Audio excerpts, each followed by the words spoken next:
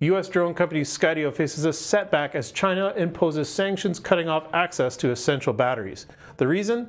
Skydio's recent sales to the Taiwan National Fire Agency led to the restrictions impacting their battery supply chain. Skydio CDO Adam Bree explains that while their frames and most components are US made, batteries are still sourced from China. Although they have a current stock, delays are expected, with new suppliers planned to be sorted out by spring 2025. In the meantime, Skydio plans to limit customers to one battery per X10 drone and extend warranties and software licenses for orders with those missing batteries. This isn't ideal, but it is a temporary solution.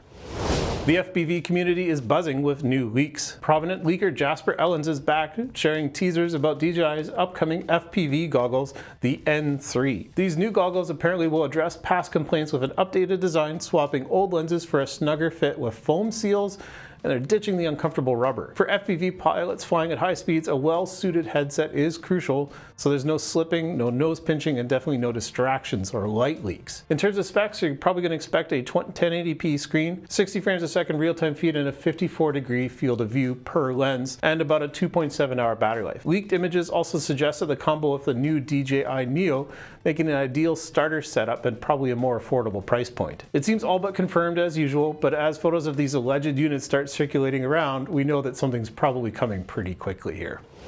In a bit of a frustrating turn of events, a drone crashed at a Boston Celtics watch party, injuring fans who had gathered to enjoy the game. The incident took place around 8 p.m. on October 22nd at City Hall Plaza in Boston. As spectators cheered, a drone fell from the sky, injuring 2 people. Thankfully, their injuries were non-life-threatening, with only one person sustaining a hand injury and another experiencing a pain in their head and torso. Police later identified the operator as a CNN contractor. The drone was filming the event when it collided with a light post, which caused it to fall down to the ground. So as a reminder for Canadian pilots, if you want to do something like this, an SFOC is required for drones that weigh 250 grams or more to advertised events. We do have a full video explaining this process. Go check it out. Regardless of the size though, caution is key. Using a visual observer and proper safety protocols is critical when flying near large groups or obstacles. It's unknown if a visual observer was used in this case, but an extra set of eyes also greatly improves your situational awareness. In America, pilots flying drones for commercial use must have a Part 107 drone pilot certificate. We've also created a course on this, so go check it out if you're interested in the links below.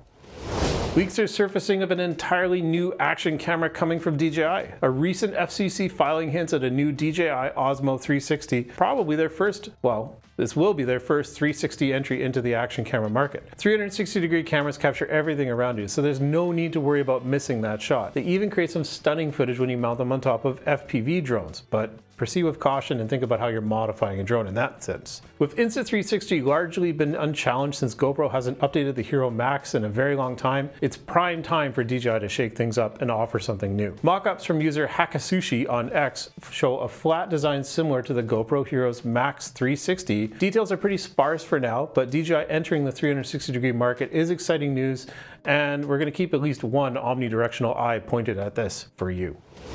While most 20-year-olds are busy scrolling their feed and or commenting on videos like this, or learning new words that I just can't understand like fleek, Isaac Stubbs of Cass County, Illinois is transforming agriculture with his innovative company, Strub Drone Spraying. Isaac grew up on a farm, sparking his passion for innovation early on. After earning an associate degree in precision agriculture technology, he looked for ways to boost his family's farm through new technology. To operate his drones, Isaac holds a Part 107 drone pilot certificate, plus a Part 137 certification for pesticide spraying, assuring he meets all regulations while using this advanced equipment. He operates a DJI Agris drone with a 10.5-gallon tank, supported by a custom trailer that serves as his command center and also his charging station. When flying solo, he can cover up to 80 acres an hour using this drone. With his assistant Connor, they're able to double their efficiency by operating 2 drones at once. It looks like Isaac isn't just keeping up with ag tech, he's leading the way, making once monotonous tasks quicker and easier to do from the air. Drones are rapidly becoming the standard for spray operations, replacing expensive helicopters and airplanes, saving time, effort, and the human risk of flying low level over farms. For more information on the world of spray and other agriculture drones, check out our in-depth interview where Finn interviews Maya from TurnTech Solutions on a podcast episode from earlier this year. Well, that's all for this week. Thanks for watching, everyone. Stay tuned to this week's podcast where we're going to go deep deep into the world of drones on construction sites. It's going to air this Sunday at 10 o'clock Pacific, so hit that notification bell, of course, and make sure that you don't miss it. In the meantime, though, check out last week's episode on autonomous drones and what it means to fly a drone that you technically cannot control.